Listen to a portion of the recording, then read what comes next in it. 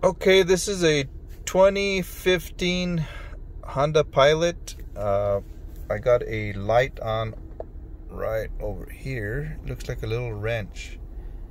See it there? Right. Yep, there it is. And you ever wonder what that is? Well, it's actually telling you that your oil life is actually being shortened and it needs to be changed. So once it gets to about 15%, you're going to start seeing that little wrench, and all it's doing is reminding you, and it's annoying light.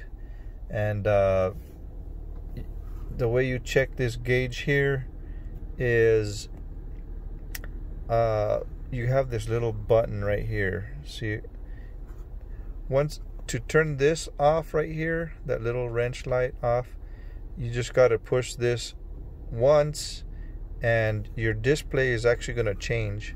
So we're just going to hit it once by pushing it now, and it actually turns off the light.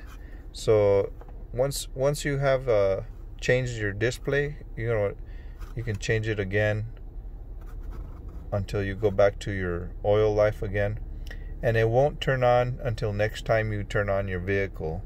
So don't freak out when that little wrench light, it doesn't mean maintenance on anything else other than change your oil. So kind of annoying light that they put on here on the 2015 Honda Pilot. Could be some other years, but messing around with this little button right there, just by pushing that in, turns off that light, and it'll come back on when you turn your vehicle back on. So all you got to do is just hit that button again, and it'll turn the light right back off.